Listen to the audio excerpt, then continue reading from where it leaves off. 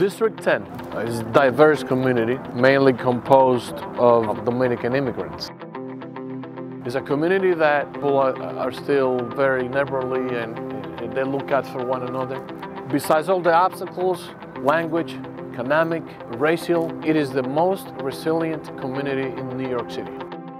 So we are extremely proud of our heritage, proud of who we are, and proud of what we can accomplish moving forward.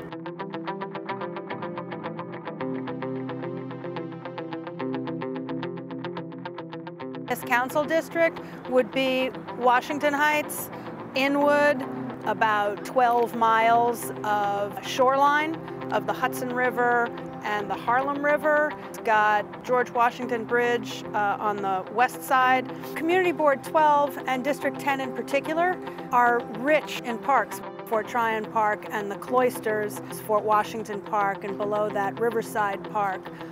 We're a very hard-working community, lots of small businesses, very tight-knit.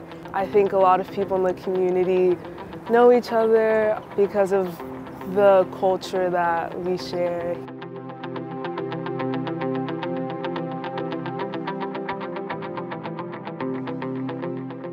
Income disparity is a huge issue.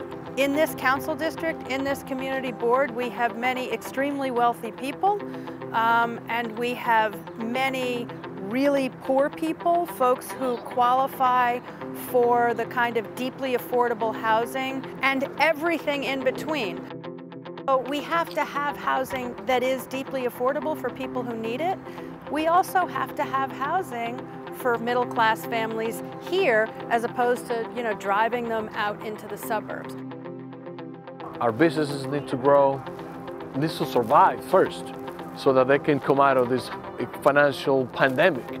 So I think moving forward, that's something that the city should start considering to teach people the financial education, the financial background, and the administrative know-how for us to be enticing enough to get financial and capital to grow. The homeless issue. If you just put all the shelters in just one part, then that reverberates and creates a side effect instead of just placing different shelters in different places. That would balance it out. We need the vision to take us from where we are and bring us into a better level. We could really benefit from investment into our schools. Our city has an issue with school segregation. That issue is evident in many schools in District 10. A lot of students don't have internet in their home. They relied on the resources that their schools provided.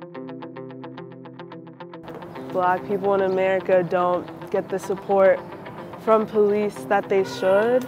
The police budget could be diverted to mental health programs, training people that can safely approach people that are experiencing mental health crises.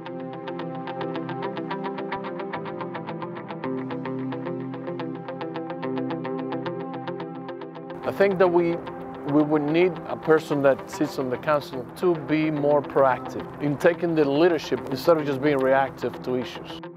You could actually look at patterns and make decisions based on those patterns.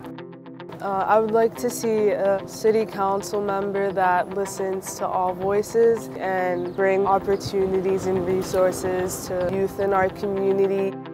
I want a city council member who is accessible, who understands the issues in this community and who cares more about this community and the people who live in it than about themselves, who understands how government works and is prepared to do the job from the very beginning.